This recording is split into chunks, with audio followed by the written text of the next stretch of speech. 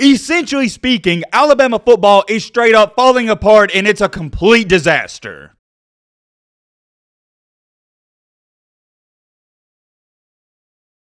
With Nick Saban and Alabama suffering a heartbreaking loss to Tennessee, it's only gotten worse since then. You're now having your star players come out and say that they had anxiety before the game and they was nervous. To back that statement up, Nick Saban even stated himself that Alabama didn't have that normal swagger before the game because they weren't chanting. They just walked out there like they were scared. I mean, coming out of the locker room, our players always chant. They weren't chanting. I said, why aren't you guys chanting? What's up with that? And oh yeah, how can we forget to mention the viral clip that's going around where Alabama's star wide receiver Jermaine Burton hit somebody after the game? Wait a minute. Can't forget to mention and throw this in there. Saban has also stated they're playing too soft. I want y'all to really analyze and think about that. An Alabama Nick Saban-led team being soft? That's something you don't hear every day, especially coming from the head coach himself. For the past 15 years, ever since Saban has been there, Alabama was known for being this hard and rugged team that nobody wanted to play. However, fast forward in time to 2022, it seems like they lost that quote-unquote Bama factor, the fear factor,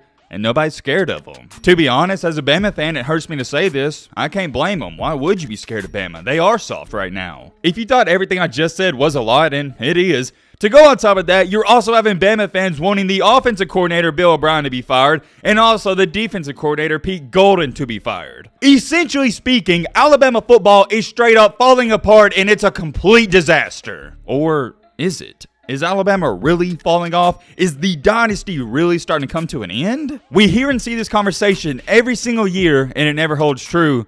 But this year, it may be a different story. We've got a lot to talk about. If you're new to the channel, consider subscribing. And there's a bunch of you watching in general that are simply not subscribed. Actually, hold on. On one of the previous videos, I said let's see how many new subscribers we can gain from this video, and I'll tell you in the next one. And we gained over 500. 500 subscribers from one video, and hey, why not? Let's do it again on this one. However many subscribers we gain from this video, I'll tell you in the next one. Or maybe not the next one, but one in about 2 or 3 days. I can't emphasize it enough. Subscribing is free. It doesn't hurt you, and it helps the channel out tremendously. You don't even understand it. All right, Matt, blah, blah, blah. Shut the crap up. Now, without further ado, let's get into it. That was kind of weak. Let's get into it. That's better. I wanted it to be kind of suspenseful, but it didn't feel right. You got to be energetic. Let's get into it. All right, let's go. I want to address this first because it's been on my mind all year long. And some of y'all can act like you understand it, but I don't think you really do. I can't stop thinking about it. If you guys are on Twitter like me, by the way, go follow me on Twitter. I'll follow a bunch of you back. All you see during the games is all these Bama fans crying and complaining about how they want Bob, who is Bill O'Brien, fired. Fire Bill O'Brien, he makes the worst play calls, fire Bob, blah, blah, blah, blah. It's always really blew my mind, and this is when I say I hate Alabama fans, it's what I'm referring to and talking about. And not Alabama fans, the true fans, you know I love you guys to death. The true fans out there that understand the game, not casuals, but people that understand the game, I love y'all. Unfortunately, it's these type of people that ruin it for everybody else and give Bama fans a bad look. As to how fans can be calling for an offensive coordinator's job after scoring 49 points on the road, I have no idea. That's only going to happen in Alabama. Let me ask y'all a question, not just Bama fans, but college football fans. Do you really think the offensive coordinator is the problem right now? We scored half 100. It's not the offensive coordinator's fault. Whoa, hold on. I know what a lot of Bama fans are about to do. You're going to bring up that last series against Tennessee where we decided to pass 3 straight times instead of running the ball and letting Tennessee waste their timeouts. Yes, at the time, I have to agree. I was sitting there watching the game with one of my buddies saying, run the ball, make Tennessee use their timeouts, kick the field goal, and we win the game. If we miss, we go to overtime. That's the worst case scenario. Although I thought run the ball, you got to think about it. Hey, that's what Tennessee is thinking as well. And also, you got to think about this. Why would you run the ball to set up a field goal when Alabama's field goal kicker has sucked the past 3 weeks? We needed a touchdown. That's what we were really trying to do. Anyways, getting back on topic, during the last drive, it was 2nd and 10, about 40-ish seconds left, and I was like, run the ball, and what do you know?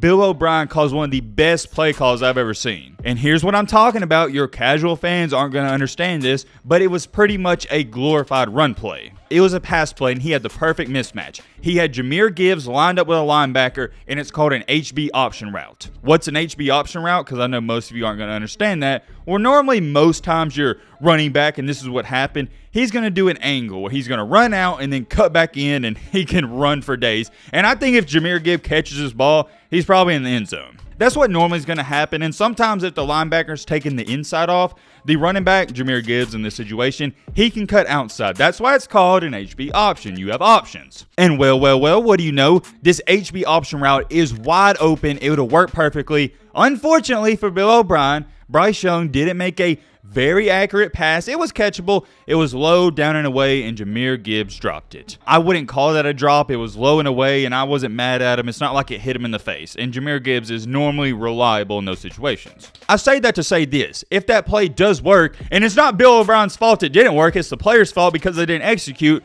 everyone would be praising Bill O'Brien at this current moment. Everyone would be saying, oh my goodness, what a genius. Tennessee thought they were going to run the ball, and he called a pass play. It worked out. Bill O'Brien, he should get a $10 million contract. I'm going to bring this up. These aren't my words. This is coming from Nick Saban's mouth. He said this about 2 weeks ago, and it resonated with me. Nick Saban, not Matt B. Great, but Nick Saban stated, at the end of the day, the very end of the day, the play calling, it doesn't matter so much. It's about can the players execute the play call. I've said that all year long. For all my Bama fans, why don't you quit blaming the defensive coordinator? Why don't you quit blaming the offensive coordinator and start looking at your players? Maybe, just maybe, your players aren't playing too great. But hey, I understand it. That's a wild guess. That's not going to happen, right? Alabama's the best in the world. They got the best 5-star and 4-star recruits. Their players are never going to mess up. It's always the defensive coordinator's fault, right? I get it. Not everybody has the luxury and the time to watch film or even cares to watch the film, but I do. The reason I do it is because, number one, I want to know what I'm talking about. I don't want to give y'all a lousy video. I want to at least sound like I know something. And number two,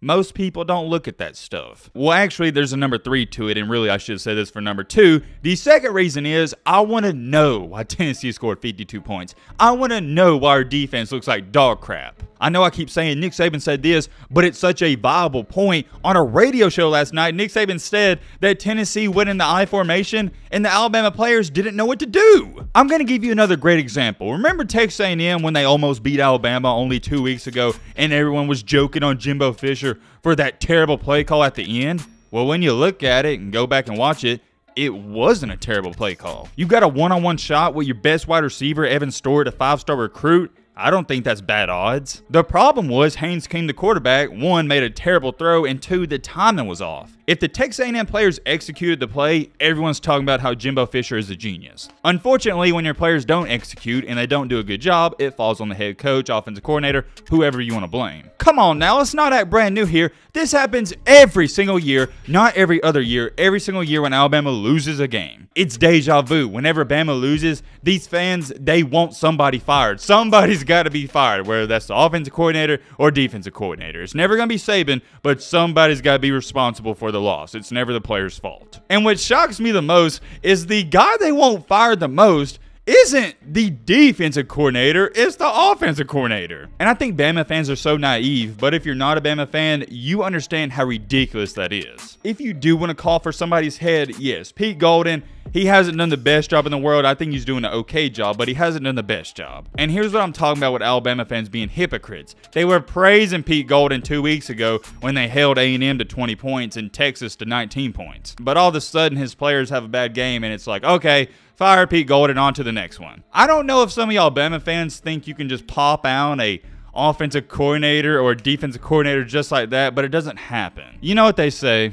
the grass isn't always greener on the other side. Think about it. My point is, you're pointing your fingers in the wrong direction. Just like that quote says, how's it go? You can lead a horse to water, but you can't make them drink. It's the same thing with players. You can draw up the best play ever. You can have a good game plan, but that doesn't mean the players are going to follow the game plan. It doesn't mean they're going to make tackles and cover players in the secondary. Now, let me address this. If you're a Bama fan, you're also going to understand this. Every single year, what happens when Alabama loses a game? All people on ESPN, whatever you watch, for the next 2 weeks are going to talk about the dynasty is falling off. Oh, Nick Saban has lost his edge. Give me a break. I've heard that conversation ever since 2015 in a game leading up to, I'll never forget that week. It was when Alabama was coming off of that loss to Ole Miss at home, and they was going into Georgia, and they was like I think it was a 6 or 7 point underdog. It was one of the few times Alabama was an underdog. Everybody was saying the dynasty's falling off. And yeah, Nick Saban and Alabama didn't just beat Georgia, they demolished them. It was bad, and ever since then, every single year, you'll hear the, oh, well, maybe Alabama's starting to lose their edge, and Nick Saban, he's not as good as he once was. Blah, blah, blah, Joe Schmo. I hear it every year. I'm sick and tired of it. That's not going to happen. At this point, I think us Bama fans are numb to ESPN trying to make a huge whopping deal out of Bama losing one regular season game. I get it, Bama lost. You can joke on us, laugh at us, say this or say that, say we played bad in that game, but since when does one loss mean the dynasty is falling off? What do I say? What do I preach on this channel? Not just in college football, but in life. Never get too high when things are going really good, and never get too low when things are going really bad. You gotta be even kill in this life, because you gotta play the law of averages. It's gonna even out. You're not always gonna have bad days, and you're not always gonna have good days. Alabama, they had a bad day against Tennessee, but it's not always gonna be bad. Here's a good quote for you I saw on Twitter. Paul Feinbaum said, "The problem for Alabama is they are judged against perfection. Everyone else is judged against Alabama." Think about it. Bama's still the standard. But, and I have a big but, here's where things get dicey. When I saw this, my eyes opened. I realized that sounded dumb. I mean, they were open when I saw it, but they open even more. You get what I'm trying to say. What you're looking at right here is the penalties per game since 2007, since Nick Saban has been in Alabama up to this point. You don't gotta be a rocket scientist to figure out every single year it gets worse. And most recently, 2022, we all know that Alabama ranks 131 out of 131 in penalties. Although I do think this little stat sheet is concerning, I don't think it's the end-all be-all, because I honestly think more flags are being thrown more than ever. Back in 2007, 2008, 2009, these refs, they didn't call as much. Now everything is called. If you want to try to say, oh, this is bad news for Bama, well, in 2020, they won the championship, and they didn't even play a close game. Even in the years that are red on your screen, Alabama still won championships. And even dating back last year, Alabama 7.1 penalties per game, they still made it to the championship, and I still think they got a good shot this year. I'm not too sure if that's an indication of there's being more flags thrown than ever, or Alabama's teams are undisciplined. I can tell you this much, this year's team is very undisciplined, and they got a lot to work on, and we'll leave it at that. Here's what I can't get over, and it's the only reason I'm making this video. We've seen this story before. Do you remember what happened last time Alabama lost a regular season game to a game-winning field goal?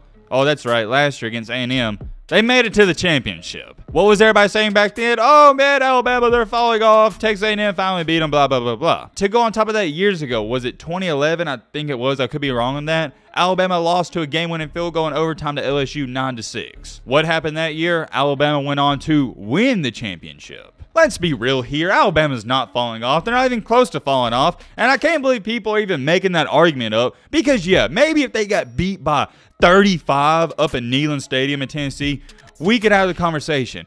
But the only reason we're having this conversation and debate is because one field goal kicker made a kick and one other missed one. If Alabama's kicker makes that field goal and they go on to win the game, nobody's even talking about the dynasty is falling off. But since he missed, the dynasty's falling off. Fire Pete Golden, fire Bill O'Brien, and blah, blah, blah, blah. It's just funny. Alabama, they're held to a different standard. I am very curious. Let me know your thoughts down below. But